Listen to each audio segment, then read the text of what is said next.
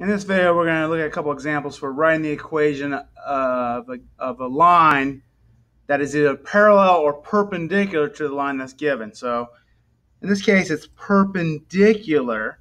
And so we know the slopes are going to be opposite and reciprocal of each other. Okay, so first of all, we got to find the slope of the line given. So I'm going to add 2x to both sides. So I get y equals 2x plus 3. All right, so we know the slope is 2, or 2 over 1. And it's positive, right? So if it asks for a parallel line, we'd use 2 as our slope. But perpendicular is going to be opposite and reciprocal. So opposite sign of positive is negative, and reciprocal of 2 is 1 over 2. So now we know our slope is going to be negative 1/2. They happen to give us all the equations in slope-intercept form, so we can see here's our negative 1/2 slope, and we submit our answer. In this example, it gives us, write the equation of a line that's perpendicular to the line x equals 0. Well, x equals 0 is a vertical line and happens to be the y-axis. Okay, so all we need to get a perpendicular means we need a horizontal line, and we know the equation for a horizontal line is going to be y equals. So in this example, it's going to be y equals negative 1. All right, write the equation of a line that is parallel to y equals 1/5 x minus 1. So again, these problems, you got to think, is it parallel or perpendicular each time? Parallel, same slope. Perpendicular, opposite and reciprocal. So in this example, we are using the same slope. This is parallel, so 1/5 is our slope. So now what we have to do is that little work here is we got to convert these to slope-intercept form to see which one has a positive 1/5 slope. So this one would be what y equals negative 5x plus 3. That's no good.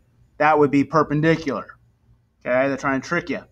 This one on the right, we go, what? We get 5y equals negative x plus 10 divided by 5. So y would equal negative 1/5 x and plus 2. Close, but it's a negative slope. That's no good. This one here, we add x to both sides. So you get 5y equals x minus 20. Then we divide by 5. So we're going to get y equals 1/5 x minus 4.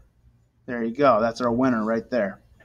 And if you did the other one, you're going to end up getting a, let's see, negative y equals negative 5x minus 3. So it's going to be y equals 5x plus 3 when you multiply both sides by negative 1. So our answer is the bottom left one.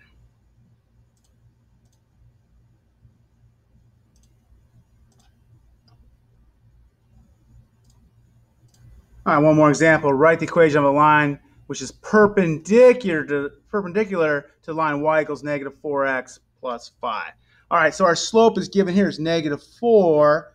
So we want the opposite reciprocal of that. So negative 4 over 1 is the slope given here. So opposite sign is positive. Reciprocal is going to be 1 over 4. So now we're looking for a slope that's positive 1/4. So again, down here it gives all standard forms, so we got to rewrite these. 4y minus x minus 32 divided by 4. I'm going to get y equals negative 1/4 x minus 8. Problem with that one is negative 1/4 slope. We want positive 1/4. All right, this next one, if I add 4x to both sides, even when I divide by negative 1, I'm going to still have a 4 or negative 4. That's not going to work. Same thing with the bottom left. That's not going to work. Let's look at the bottom right. Add x to both sides. So I have 4y equals x plus 4. I divide both sides by 4. Y equals x over 4, also known as 1/4 x, and then plus 1. There we go. We have a slope that is opposite reciprocal, so it's the positive 1/4.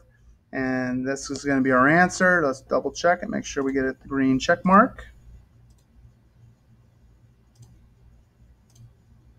And there you go.